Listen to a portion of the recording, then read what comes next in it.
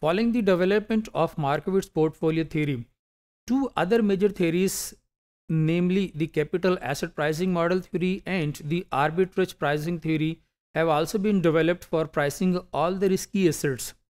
Now, before going into CAPM details, it is necessary to understand its little background. We know that capital market theory extends the portfolio theory and it allows the development of the famous model CAPM. This CAPM is used for determining the prices of every risky asset, and it allows to determine the required rate of return for any risky asset. This development depends upon the existence of a risk-free assets that leads towards the market portfolio. Now, what is market portfolio? The market portfolio is the collection of all risky assets available for trade in the market.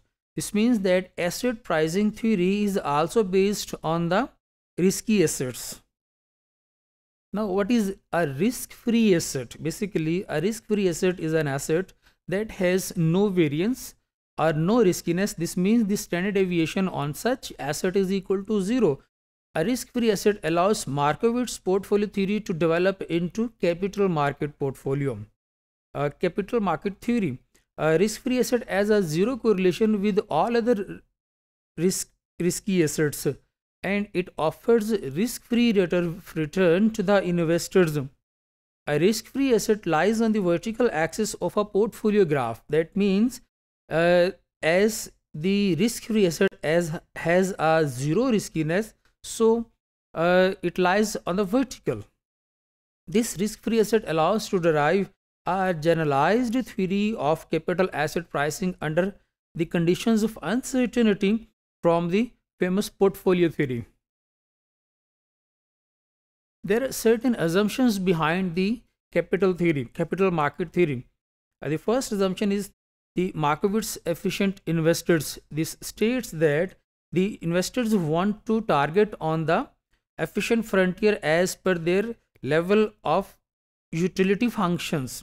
The second is the riskless borrowing and lending. The theory assumes that borrowing and lending of amount is possible at the risk-free rate, whereas in real words, the lending may be possible at the risk-free rate through investment in the government treasury bills, but the borrowing at risk-free rate is not possible. The next is the no taxes or transaction cost on the buying and selling of the assets. Homogeneous expectations. This means that investors estimate identical probability distribution for the future rate of return, and that is in line with the riskiness of the security. The next is a one period time horizon. The capital market theory says that all investors have same one period time horizon. Now, this time horizon may be of 1 month, of 6 months, or a 1 year. A varying time horizon would require investors to derive risk measures according to the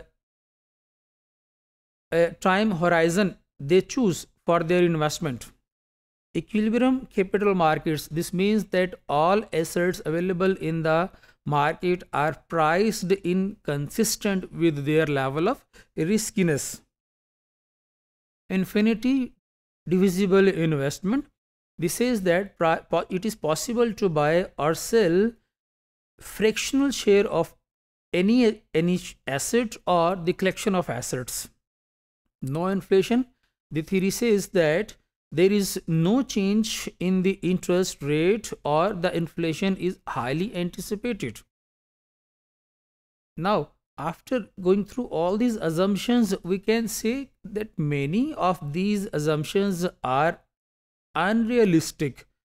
They have no existence in the real world market. Relaxing many of these assumptions would have only minor or no effect on the model, and the results would not be changed. The second conclusion that we may draw from these assumptions is that A theory should never be judged on the basis of its assumption. Rather, it should be judged whether the theory is able to explain and predict behavior in the real world than its assumptions.